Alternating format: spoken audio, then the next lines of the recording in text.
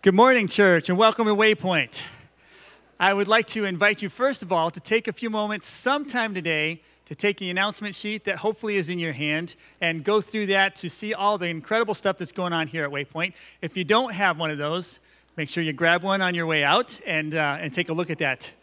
I also want to let you know that today, 15 minutes after this service, we're going to be gathering back in here for an informational time, one of 4 informational meetings that we're going to have this year. We call these our Inspire, Inform, Inquire events because hopefully you'll get a little bit of all of those at these events. So everybody is invited. It's going to be brief, but it'll help you, give you a heads up on what's going on in the life of our church in a fresh way from the staff. And so we just want to invite you to hang around for that time, 15 minutes following the service.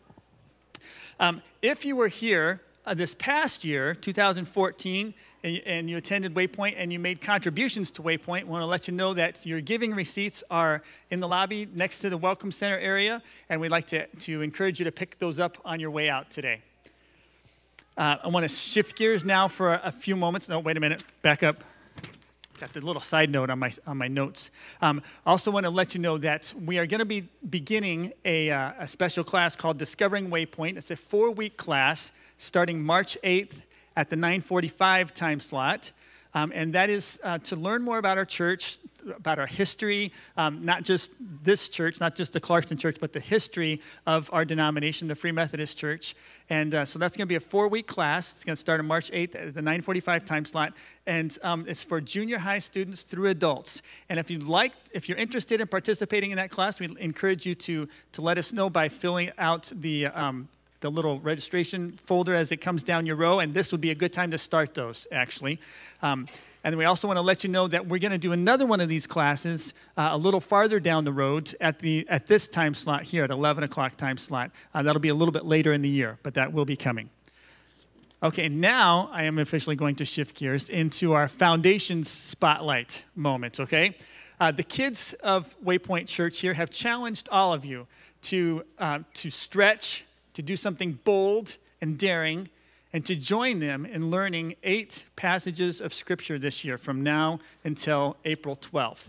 And so I just want to take a moment and challenge you. Now, last week, Pastor Dale, I asked Pastor Dale to mention to you that there would be certain incentives involved today for those who stepped up to the challenge, okay? Now, this morning I'm here to make good on that promise, and so I brought a couple of large sums of chocolate with me, okay, for just a moment. No, but what I need to know is this. I'd like to know, first of all, if there's anybody in the room that has picked up one of those Waypoint challenge sheets, Foundations challenge sheets, and has been working on them. I saw a hand down here. Oh, no. Oh, okay, well, I was going to go to you first. But by show of hands, has anybody picked up one of those Waypoint Foundations challenge sheets out there at the Welcome Center yet? Okay, you'll probably want to grab one of those sometime. I did see a hand or two. Now, next question is this. Is there anybody in the room that would be brave enough and bold enough right now to stand up and into the microphone tell us John 3:17? Anybody in the room that would be willing to do that? I've got one right there. Okay, all right, Quinn, tell you what, I'll come over to you. How about that? God did not send his son into the world to condemn the world, but to save the world through him. And where's that found again? John 3:17. Give it up for Quinn. Woohoo! As promised, you can come up here for a second, okay? I have a large candy bar or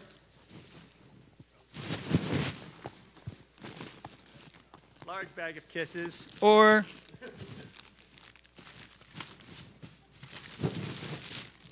large bag of Rolos.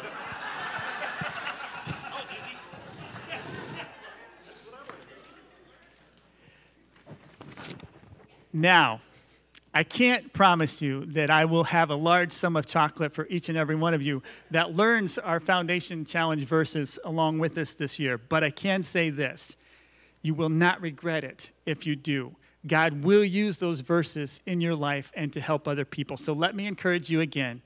Pick up one of those Foundation Challenges sheets at the Welcome Center on your way out today and start learning these verses. There's less than 300 words altogether between the 8 verses. We can do this and learn those verses along with our kids. Okay, and shift gears one more time and let you know that that Waypoint Church has a lot of partners in ministry. We have some local partners, we have some regional partners, and we have some global partners in ministry. And this morning, I would like to introduce to you, by way of the modern wonders of technology and FaceTime, one of the leaders of one of our regional partners, Oakdale Christian Academy, and the person that I want to introduce you to is Dan Fisher, who is the president of Oakdale Academy down in Kentucky. And Pastor Dale and Dan are going to take a few minutes and update us on what is going on in the life of Oakdale. Are we on? We're on. Hey, good morning, Dan. It's good to see you. Good morning to Waypoint Church from Oakdale Christian Academy. Great to be here. Yeah, that's awesome. Hey, it looks like you're in a lobby of a building that looks pretty new. Yeah, I'm in the commons of the second floor of the inn, our new girls' dormitory.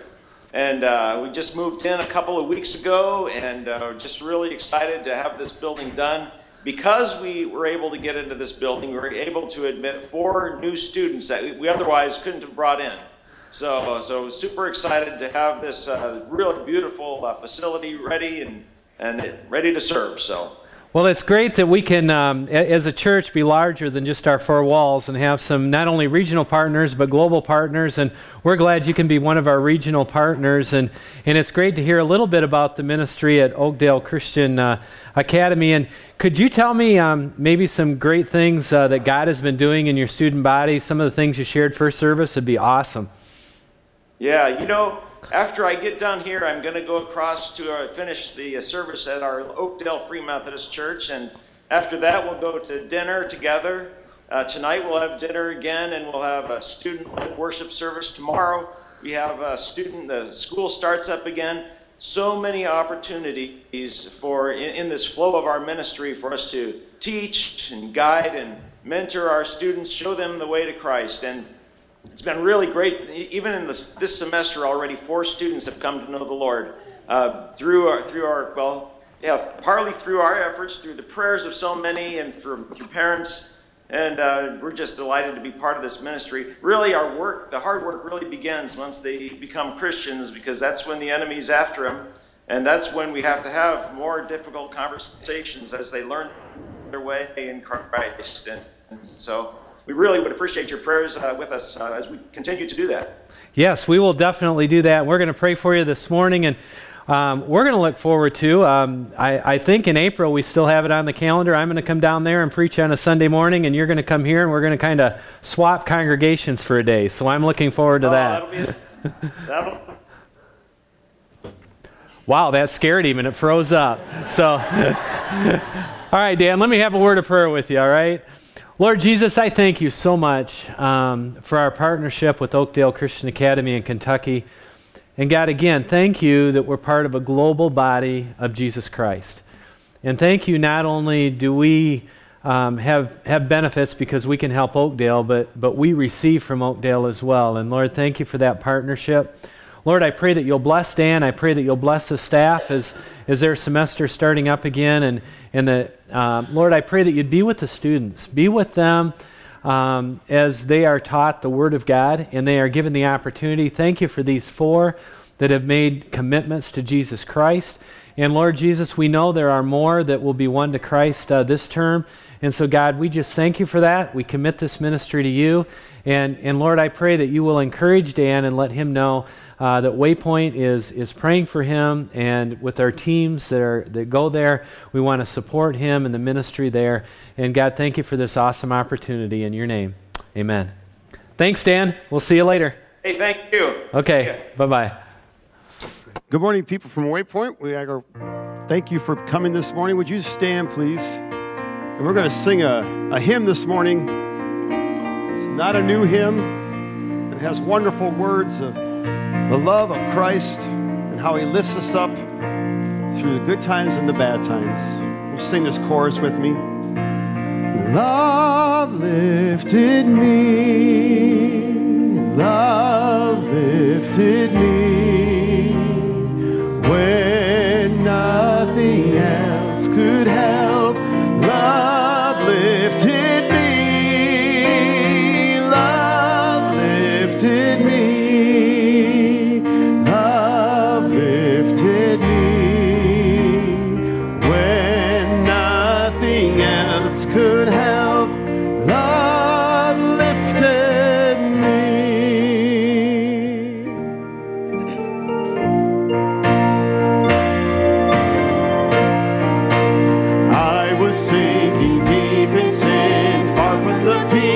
shore, very deeply stained within, sinking to rise no more. But the master of the sea heard my despairing cry. From the waters lifted me, now safe am I. Love lifted me, love lifted me. When nothing else could help, love lifted me, love lifted me, love lifted me. When nothing else could help, love lifted me. All my heart to Him I give, ever to Him I'll cling. In His blessed presence live, ever His praises sing. Love so mighty and so true merits my soul's that songs. Faithful, loving service true to Him belongs. Love lifted me, love lifted me. When nothing else could help, love lifted me, love lifted me, love lifted me. When nothing else could help, love lifted me. Souls in danger look above, Jesus completely saves. He will lift you by His love out of the angry waves. He's the master of the sea, billows His will obey. He, your Savior, wants to be saved today. Love lifted me, love lifted me. When nothing else could help, love lifted me, love lifted me, love lifted me. When nothing else could help, love lifted me.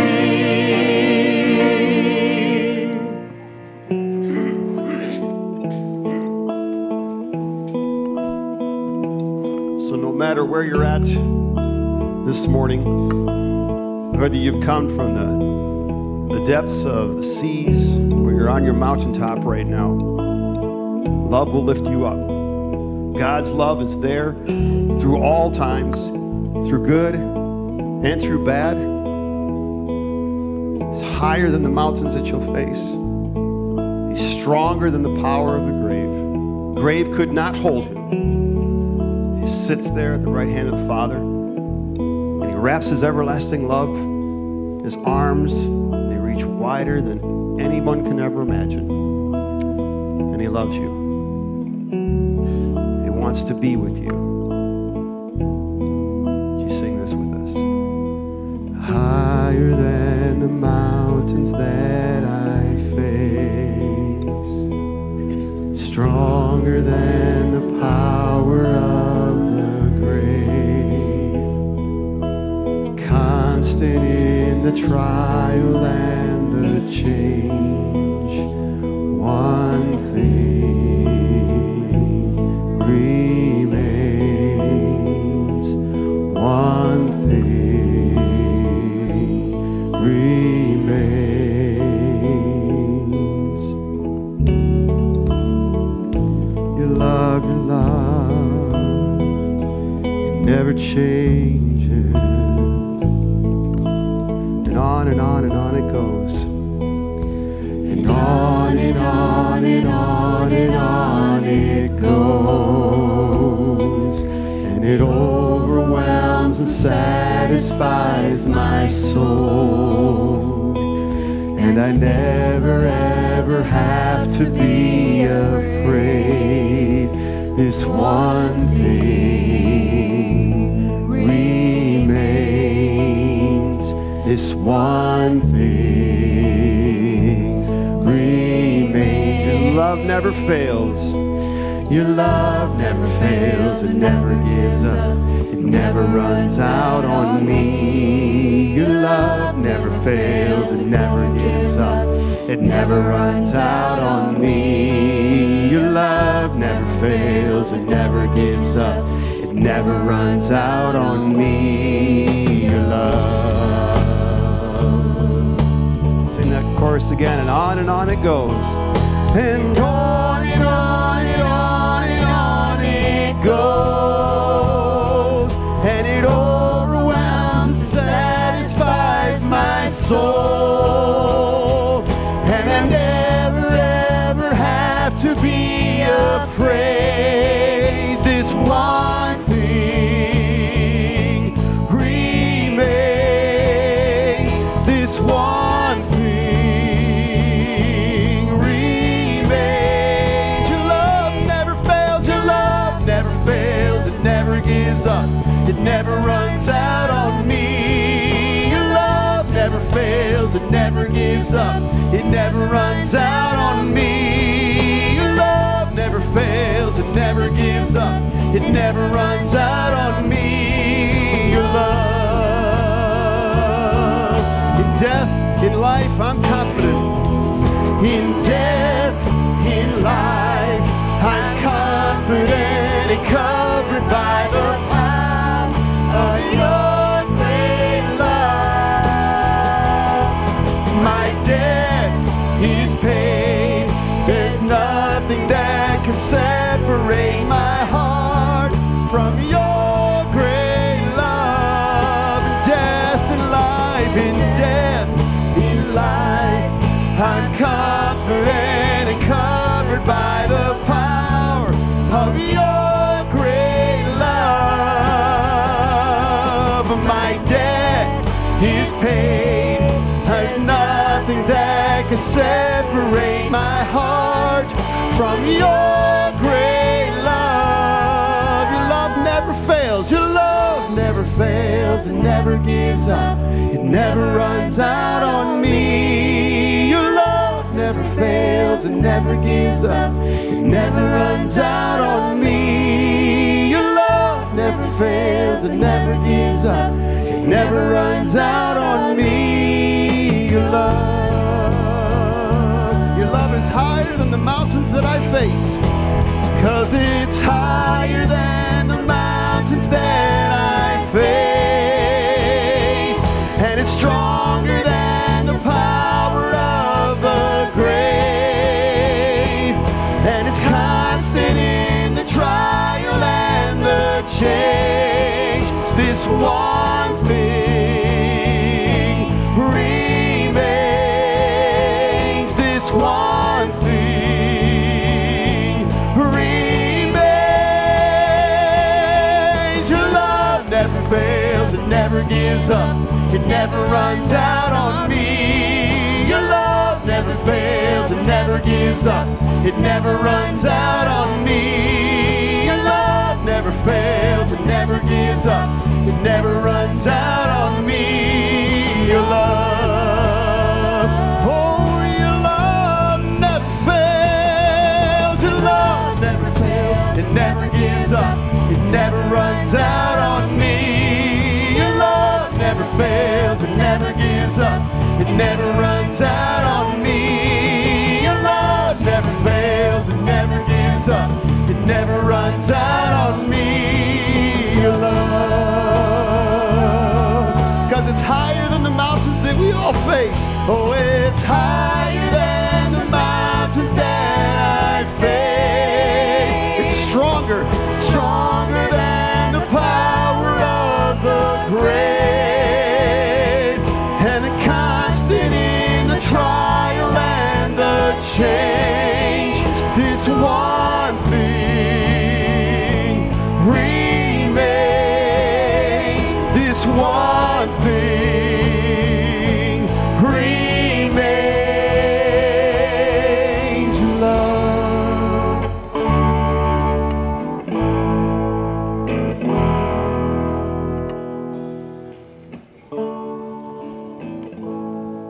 Stay focused on that love of God. You love, it never change. Oh, you love, it never change. this one thing remains. Oh, your love remains the same.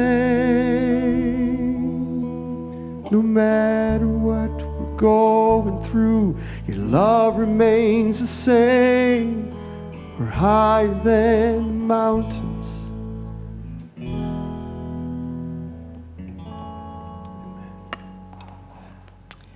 Reading from 1 John 4, starting at verse 9. This is how the love of God is revealed to us. God has sent his only Son into the world so that we can live through him. This is love. It is not that we love God, but that he loved us and sent his Son as a sacrifice that deals with our sins. Dear friends, if God loved us this way, we also ought to love each other. No one has ever seen God. If we love each other, God remains in us, and his love is made perfect in us.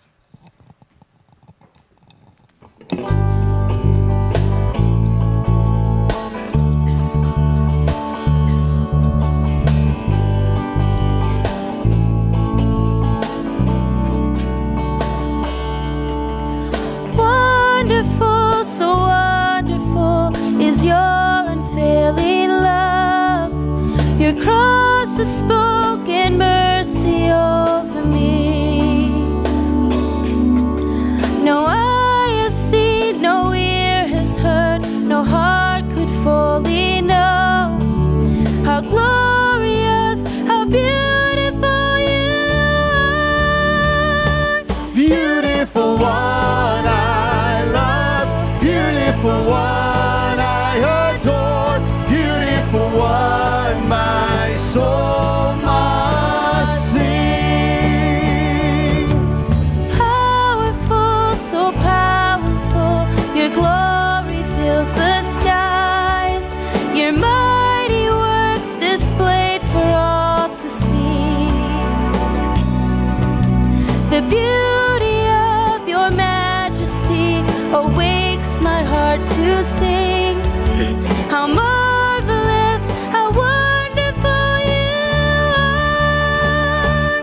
Beautiful one I love, beautiful one I adore, beautiful one my soul must sing. Oh, beautiful one I love, beautiful one I adore, beautiful one my soul must sing. You opened my eyes to the wonders anew. You captured my heart with this love. 'Cause nothing on earth is as beautiful as you. Sing that again. You opened my eyes to the wonders anew. You captured my heart with this love. 'Cause nothing on earth is as beautiful as you. Oh, beautiful one I love, beautiful one I adore, beautiful one my soul must sing. Oh, beautiful one I love, beautiful one I adore, beautiful one my soul must sing. My soul must sing. My soul must sing. My soul must sing. My soul must sing. Beautiful one. Oh, my soul must sing. My soul must sing. My soul must sing. Beautiful one. Amen. For the last couple of weeks, our family has gone through some difficult situations. We've had some ups and we've had a lot of downs. And we have felt a lot of love, not only from the power of God, but from this church family. And we just can't express enough the love that you have shown to us through the cards and the emails and the texting and the Facebook and the Twitter accounts. And, of course, the wonderful meals. We can't thank you enough for allowing us to grieve and to feel the loss of Kate's mom.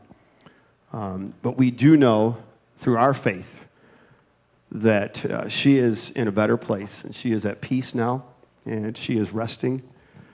But as humans, we hurt, and we feel a great loss and a great emptiness in our hearts, in our souls, in our minds. And it's going to take a while for us to not be sorrowful. But like I said before, we have a faith in God that He will lift us up and He will pick us up and He will continue to love us through all of this. And then yesterday I celebrated a birthday, and I felt a lot of love through Facebook. Thank you. So just a blanket statement, if you sent me a well wish yesterday through Facebook, thank you. I felt a lot of love. I was sitting in a solo ensemble yesterday playing for a bunch of students, and my phone is always in my pocket, and it was just going off all the time. Thank you, thank you, thank you. So I can't thank you enough for the love and support that you have shown us, our family, through our downtime, and then the love that you've shown us and to me through congratulations. So thank you very, very much. But we just want to continue worshiping and loving God through the songs that we sing. We have one more song that we want to sing together. And it is about God's love and how it stretches to the eternity. It is, we cannot fathom how big God's love is and His faithfulness to us no matter what we're going through.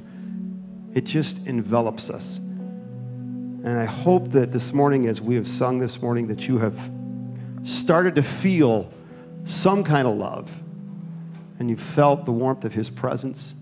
And as Dale continues to speak this morning on Ruth, and the love that is outpoured to her, and the love that she showed, that you can continue throughout the week to run these songs through your head and these words, that they continue to bless you throughout the week. And this is one song that continues to speak to that. Your love, oh Lord, reaches to the heavens. Your faithfulness stretches to the sky. Your righteousness is like the mighty mountains. Your justice flows like the ocean's tide. And I will lift my voice to worship you, my King. And I will find my strength in the shadow of your wings. Sing this with us. Your love, oh Lord, reaches to the heavens. Your faithfulness stretches to the sky. Your righteousness is like the mighty mountains. Your justice flows like the ocean's tide. And I will lift my voice to worship you, my King. Find our strength. I will find my strength in the shadow of your wings. Let's sing that again. I will lift my voice, and I will lift my voice to worship you, my King. And I will find my strength in the shadow of your wings. love, O Lord. Your love, O Lord, reaches to the heavens. Your faithfulness stretches to the sky.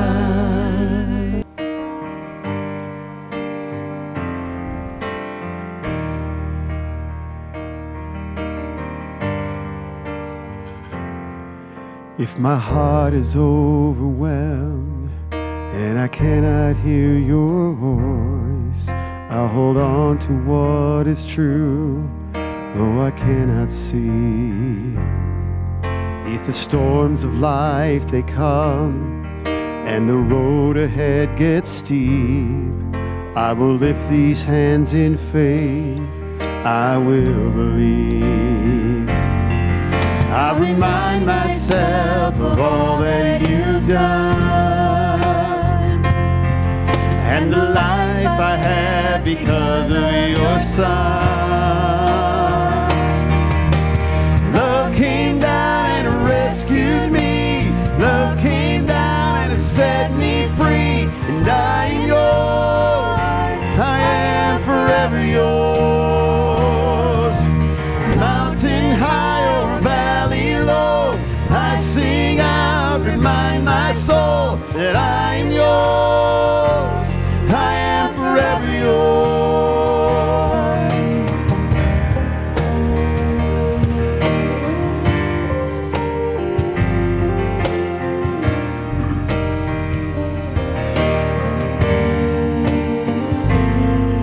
When my heart is filled with hope and every promise comes my way, when I feel your hands of grace rest upon me, staying desperate for you, God, staying humble at your feet, I will lift these hands and praise. I will believe. I remind myself of all that you've done and the life I have because of your Son. Love came down and rescued me. Love came down and set me free. And I am yours. I am forever yours. Mountain high or valley low, I sing out and remind my soul that I am yours. I am forever yours, 'cause I am yours, and I am yours for all my days. Jesus, I am yours, and I am yours, and I am yours for all my days. Jesus, I am yours. Oh, I am yours. Oh, I am yours. Oh, I am yours all my days. Jesus, I am yours. Yes, I am yours. I am yours all my days. Jesus, I am yours. Love came down and rescued me. Love came down and set me free. And I am yours. I am forever yours. Mountain high or valley low, I sing out, remind my soul that I am yours. I am forever yours.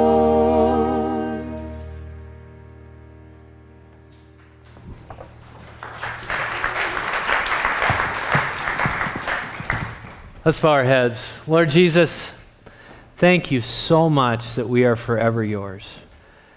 Thank you, Jesus, that you came on a cross and you died and you shed your blood so that we could come and we could say, I'm sorry. I'm sorry for the things that I've done wrong in my life.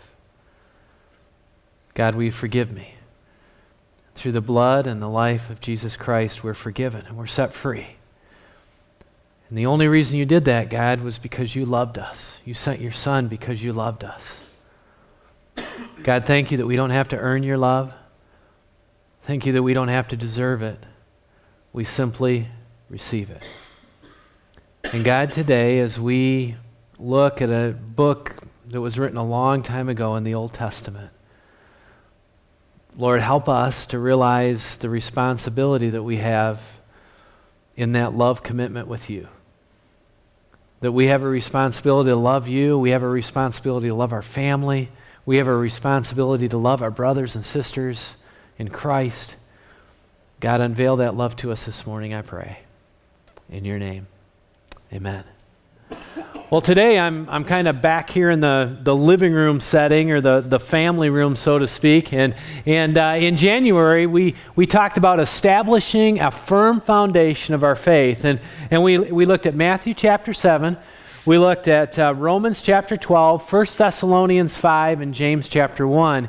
And whenever you build a foundation, you put a foundation in, as we did in January, then you begin, you lay your beginning course, you lay your cornerstones to begin to build that thing that you're putting together.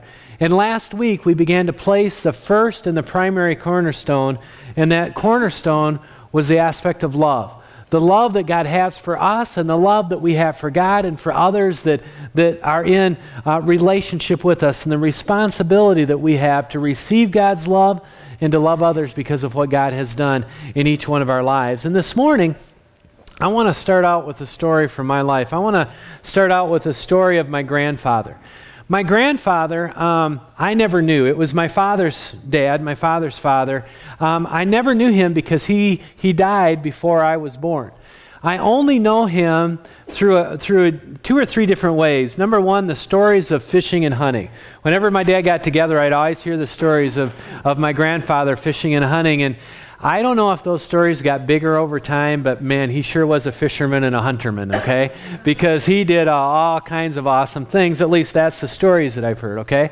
And then I know him, I have a couple of his guns and some of his fishing equipment and stuff. I know him through that. I know him, he didn't really keep like a formal diary, but what he would do every day, he would just kind of jot down what he did that day. And he kept it in notebooks, and I have copies of some of those notebooks, so you can go through and you can see the different years, and you can see what he did this day or that day or that day. I have some of his tools. My grandfather started out as a carpenter, and he lived in Gladwin, Michigan, and as was quite common in his day, he made furniture, and the furniture maker in town also made the caskets. So he made furniture and caskets, and I don't know, maybe he had a sign up, Charles Wood, casket and furniture maker. I don't know, whatever they did back then. And so I know him from that. I also know him through his sermons. He wrote his sermons out on paper that's almost so thin when you move it, it almost tears. And he typed them out, and I've gone through those, and I've read his sermons. So that's how I know my grandfather. And the reason why I didn't know him and why he died before I was born is that he was in his home one day, and he was early in the morning, a Consumer's Energy high power line broke in front of their home. And the line came down on his front yard, and he knew that he shouldn't walk out in his front yard and all that kind of thing. And they had contacted Consumer Powers to come and take care of that line that had fallen in his yard. And as he was sitting there looking out his front window, he saw some children walking down the street, and they were headed to the bus stop. And they saw the line down, and they began to turn and walk toward the line. And he was concerned that they would go and they would be killed because they get too close to the line. So he came out on his front porch and stepped off his front porch and yelled at the children to get back because the line had fallen in his yard. And when he was yelling at the children to stay back, the line arced up off of the ground, and it came and it hit right by his feet. And when it hit by his feet, he was electrocuted and he was killed. And so I never had the opportunity of knowing my grandfather. I just know of him from the stories and the things that I read. And those messages that I read of my grandfather, we're talking about the book of Ruth today. And I went through his messages and I found a message on the book of Ruth. And I'm going to be really honest with you. The message this morning is my grandfather's message, okay? It's the notes that he had taken. Now, I don't know all what he said because my grandfather didn't write down everything he did. I don't know if he didn't type too well or what, but he just kind of outlined things. And then he'd say, comment on this, and he'd leave, and it's like, comment on what? Okay? And he'd say, comment on this here, and it's like, is he telling a story? Is he commenting on the scripture? But I have the outline of what he said, and it talks about the deep commitment of love. And love is a commitment. So often, again, we think of love as an emotional thing. Whenever I do a wedding, I always tell the bride and groom, and I have it as part of the wedding ceremony, that love is more than a feeling. It's an act of will. You know, it's a will to say, I'm sorry, even when we know the other person is wrong. It's a will to extend acts of kindness, even when we know the other person doesn't deserve it. Well, I won't go into my whole marriage ceremony here, but I mean, love is something that is part of a commitment. And that's what we're going to talk about this morning, is about the love that God gives us. But if we're really going to reflect that love, it means that you and I, we have to make a commitment to God, and we have to make a commitment to others if we're truly going to love them. So let's dig in. Let's jump in right at the beginning of Ruth. Now, we're not going to read the whole book of Ruth today. I would encourage you to do that and pick up your Bibles and read the book of Ruth, but we're going to start out in Ruth chapter 1, beginning in verse 1. Long ago, when the judges ruled Israel, there was a shortage of food in the land. Now, in these next few verses, there's a whole bunch of names. I have no idea what the proper pronunciation is, okay? So I'm going to do my best, and so if you know how they're supposed to be pronounced, I'm sorry, okay? I'm doing my best, all right? So a man named Elimelech left the town of Bethlehem in Judea to live in the country of Moab with his wife and his 2 sons.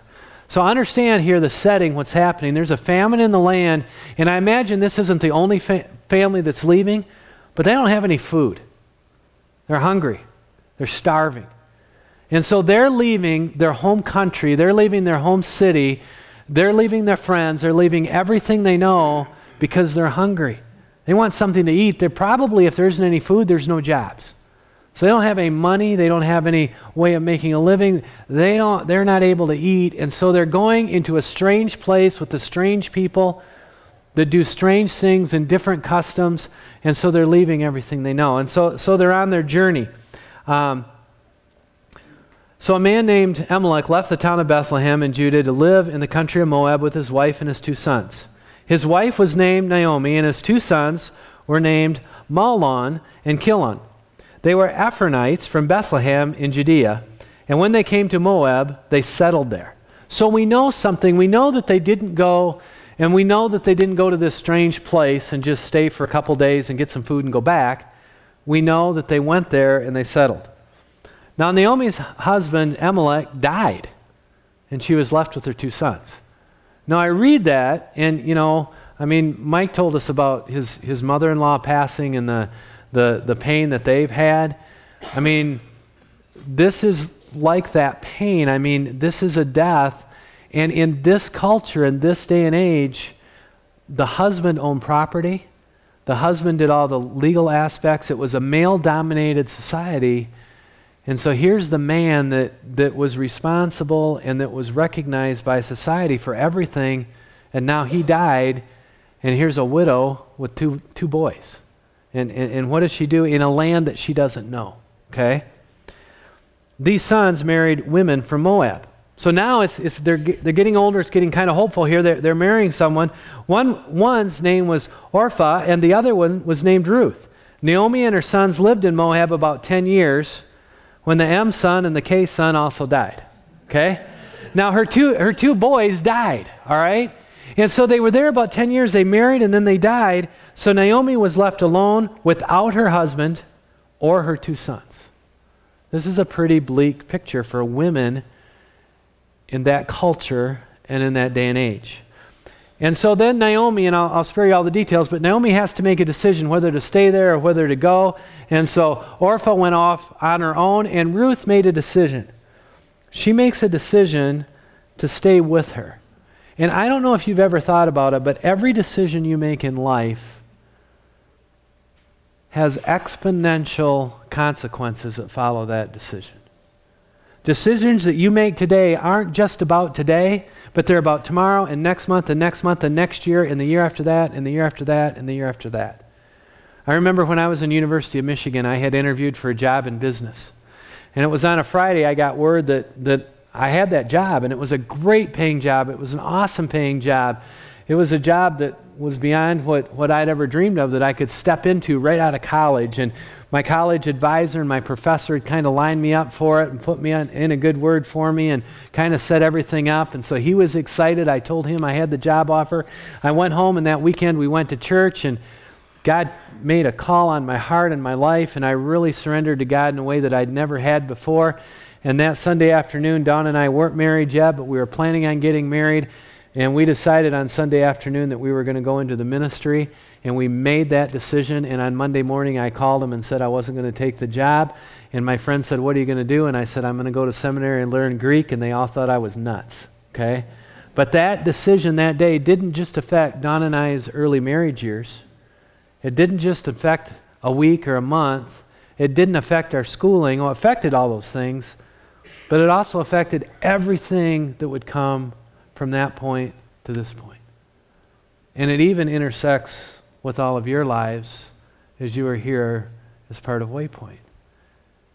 You see, decisions are important things, and when God calls us to commitments, we need to weigh those pretty heavy, but bottom line, God loves us and God sees more than just our life, and He wants us to make commitments based on His will, because His will not only sees us, but His will sees the entire picture of the future. And Ruth, in chapter 1, verse 16, Ruth gives this response to her mother-in-law: "Don't beg me to leave you or stop following you." Probably the most famous line out of Ruth, if you know the Bible. This is the line that's quoted the most from the book of Ruth in the Old Testament. "Where you go, I will go. Where you live, I will live. Your people will be my people, and your God will be my God." So she makes a commitment to God the Father. She makes a commitment to her mother-in-law. She makes a commitment to follow them. She makes a commitment because they have loved her, so then she commits her life to love them. We have sung this morning about how God unconditionally loves us. The other side to that love is that if we're going to love God, we have to unconditionally commit to God. And wherever God goes, we'll go with Him. Wherever He leads us, we'll say, "God, I'll follow." Whatever He calls us to do, we'll say, "God, I'll do." Whatever He calls us to give, we'll say, "God, I'll give." Wherever He calls us to lay down our life, we'll say, "God, I'll do it." Wherever He calls us to give our time, we'll say, "God, I'll give my time." Because love motivates us to surrender to this God who loves us so much that He sent His Son so that we could be forgiven, so we could spend eternity in heaven with Him. Now there's another part to the book of Ruth. There's that commitment, and then there's a cool love story, all right? And the love story is like this, is that, here you've got now Naomi, who lost her husband, and you got Ruth, who lost her husband, but Ruth is still a young woman. And so what's going to happen here? Well, let's pick up the story in Ruth chapter 2, verse 3. "So Ruth went out to the fields and gathered the grain that the workers cutting the grain had left behind." Now, when they used to go out in the fields, they didn't have combines. They cut grain like this. And they cut the stalks, and there'd be the grain head at the top, and they would gather big bundles of grain as much as they could physically put together and physically carry themselves. They would carry it to where it would be processed, but they would leave, some behind. And so Ruth was coming, and she was gathering her own grain so her family could eat, and binding them together so that they'd have grain to make flour and subsist. And so that's what was happening. It just so happened in the field belonged to Boaz. Now Boaz is a nice-looking young man. Okay, you can see where this is going. From Elimelech's family. "Soon Boaz came from Bethlehem and greeted his workers, 'The Lord be with you.' And the workers answered, 'May the Lord bless you.'" Have you ever been in a church where they say, "May the Lord bless you," and then, you respond back, and also to you, that all comes out of Ruth, okay? That's where they came from, okay? "Then Boaz asked his servant in charge of the workers, 'Whose girl is that?' What do you think Boaz is doing? There's a good-looking young lady that I haven't met before, and where'd she come from? Okay, so he's kind of scoping it out. Now the story continues and the mother-in-law gets involved. No, Naomi gets involved. Now I don't know if your mother or father got involved in your romance, okay? My mom and dad didn't. When I started, I'll tell you a secret, when I started dating Dawn, my mom and dad didn't like it, okay? And they didn't like that I was going out with her, but they fell in love with her and everything's good now, okay? But here Naomi, she really likes Boaz and she wants Ruth to hook up with him. So then listen to what it says in chapter 3. Then Naomi, Ruth's mother-in-law, said to her, "My daughter, I must find a suitable home for you, one that will be good for you." So she feels that burden because, again, in a male-dominated society, a young woman doesn't have much future without a male, okay? Now Boaz, whose young woman you worked with, is our close relative. Tonight he'll be working at the threshing floor. Now the threshing floor was a floor that had stones on it, and a lot of times it would have a large round stone that they would take the heads of the grain and they would press it out of the head and they would separate it out and they would put it in baskets and they would sort it and they would clean it. And so that was the threshing floor where all of that wheat would go to be processed. And so that's where he was. Now listen to what her mother-in-law tells her to do. Wash yourself, put on perfume, change your clothes, and go down to the threshing floor. Make sure that Boaz notices you. That's what she's doing, all right? But don't let him know you're there until he has finished his dinner. Watch him so that you will know where he lies down to sleep. When he lies down, go and lift the cover off his feet and lie down.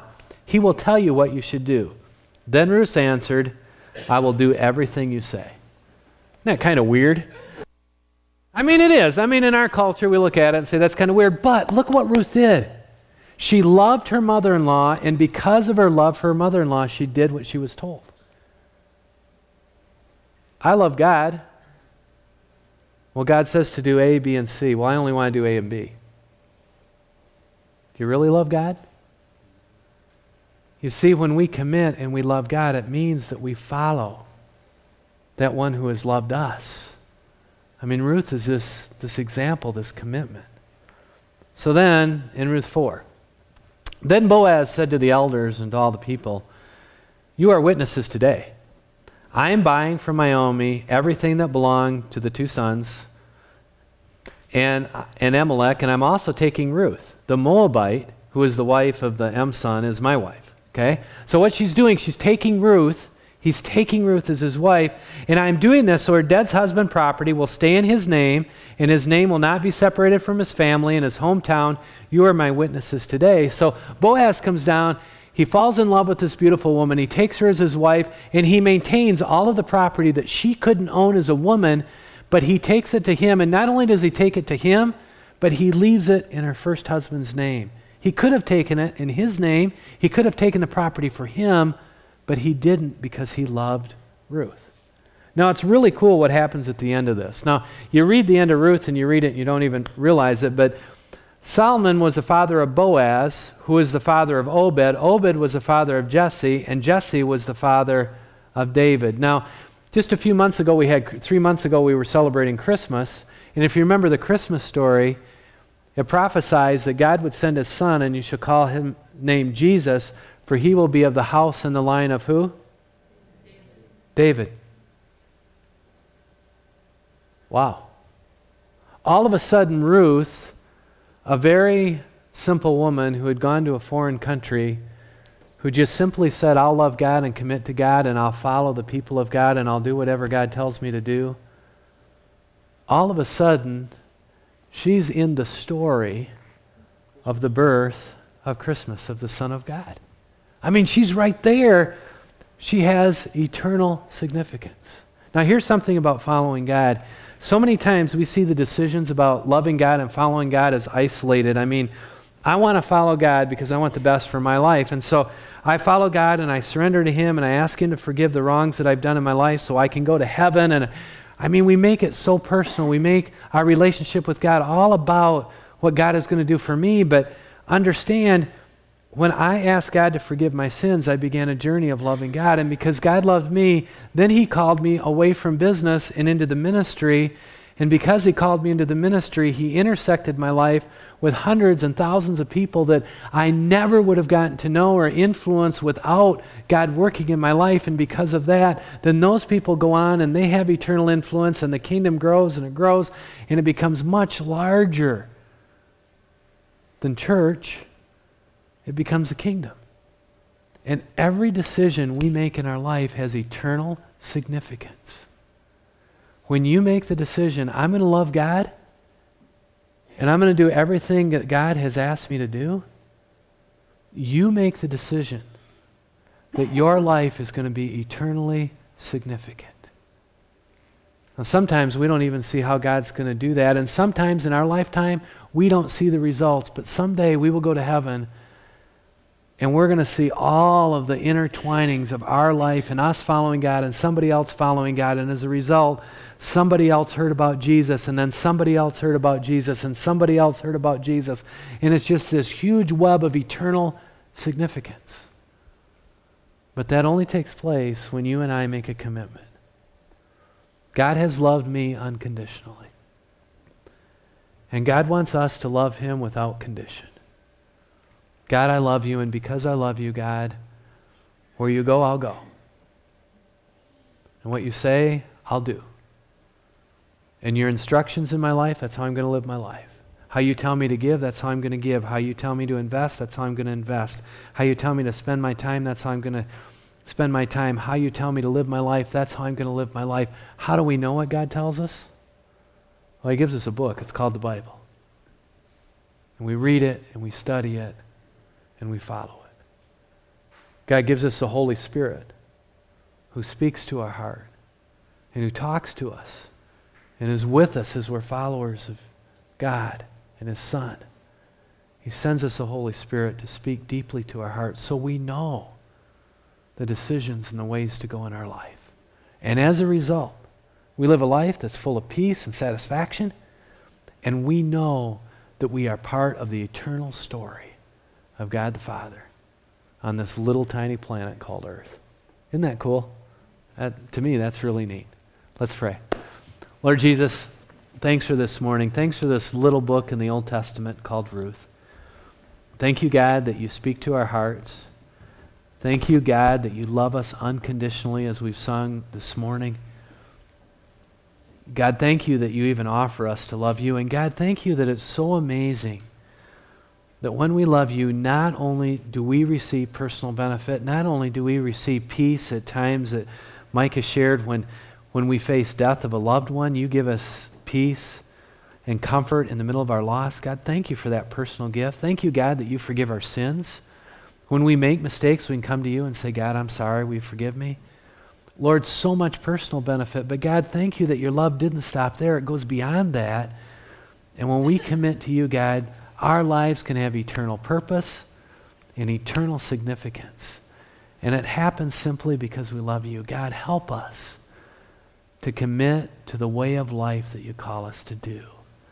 Help us to be who you've called us to be, the sons and the daughters of the Most High God. In your name we pray. Amen. Let's stand together.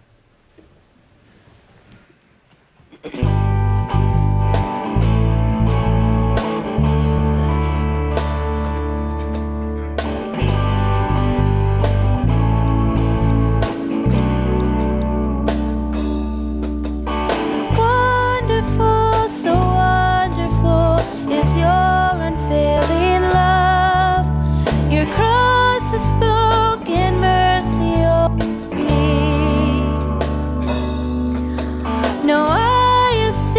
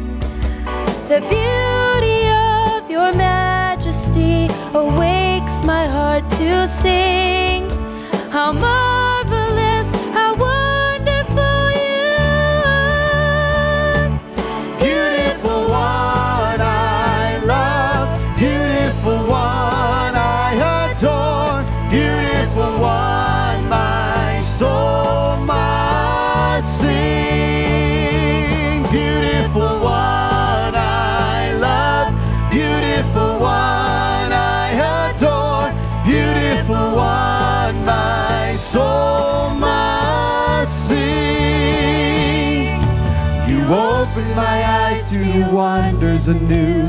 You captured my heart with this love, 'cause nothing on earth is as beautiful as you. Sing that again.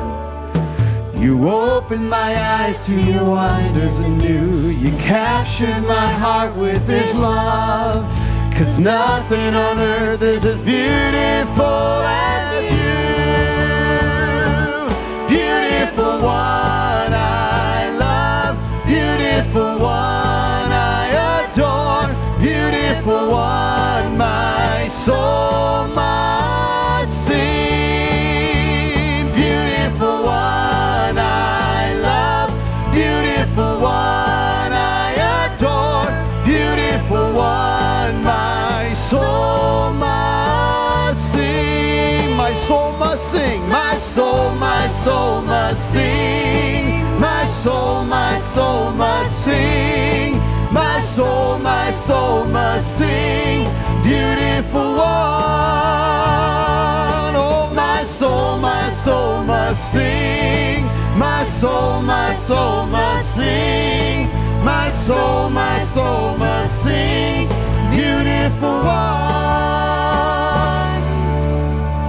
Amen. As we close this morning, I want to read to you a short little blessing that was read at the last the service that we had the honor of being with my mother-in-law.